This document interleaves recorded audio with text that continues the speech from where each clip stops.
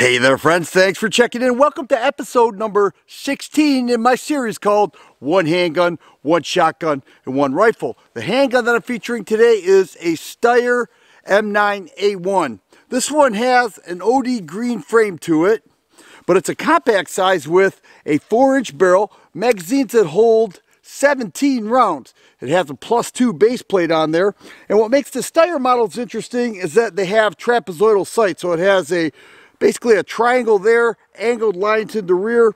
You fill in that triangle with these angled lines and it is very accurate. A trigger that I am measuring under 5 pounds.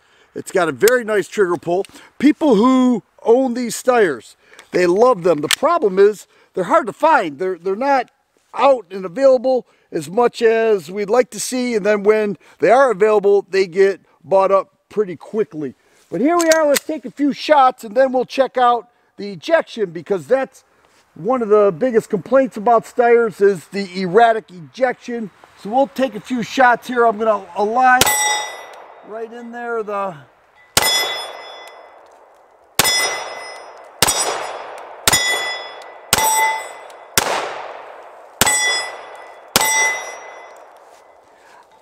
sight picture is really something. They say it's a learning curve, but I shoot it pretty well right when I first learned about it, and it's pretty cool. All right, I have 7 rounds loaded up. Let's go ahead and check out the ejection.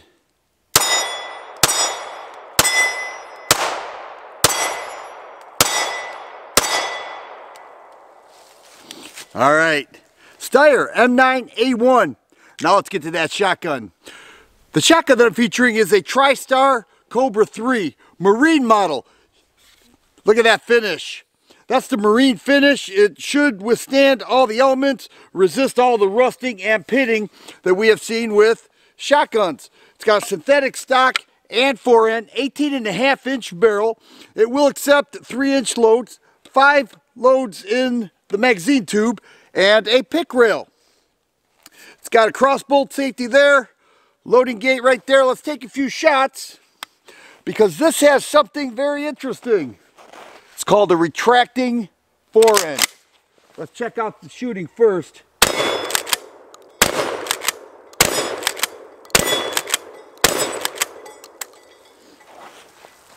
Check out this forend. It self-retracts. It has a spring in there that will allow it to do that. Now, if you don't like that, you can take the spring out and work it like any other pump action shotgun. But when I featured this on my range review, I was amazed at how many people just fell in love with this. And one of the greatest advantages here, one of them, is that the MSRP is only $305. So I have to believe the local gun store will sell this for right around $250, $260, but it's a beautiful shotgun. And I'm very happy with it, and I got so many comments when I featured this with a range review. I just had to bring it out in this series. Now let's get to that rifle. The rifle that I'm featuring today is a Diamondback DB15 chambered in 5.56 NATO. It has a Cerakote color of midnight bronze that I think looks beautiful. And what I like about this setup is that Diamondback gives you everything that you would want right in the case. So it came in the case just like this. Let's roll through it. It's got a 16-inch barrel with a 1x8 twist, a mid-length gas system, Diamondback flash hider. Check out that handguard. M-lock slots there with the integrated rail there for a front sight. A CMC drop-in trigger, flat trigger, measures at 3.5 pounds. Comes with this Magpul K2 grip, a little more vertical for comfortable shooting, and an ACSL stock. The optics that I have here is a Vortex Strike Fire and a Vortex 3x magnifier. Just a beautiful looking and shooting rifle. I'm just going to fire into the berm here so you can check this out and see how nice this beauty shoots.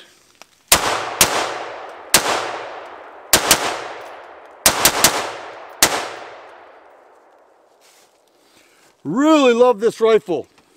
Since the time I opened the case up until now, I think Diamondback has a real winner here.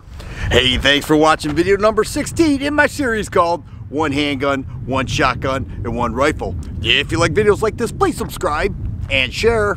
I always appreciate the thumbs up button. Thanks for watching, and you guys be safe.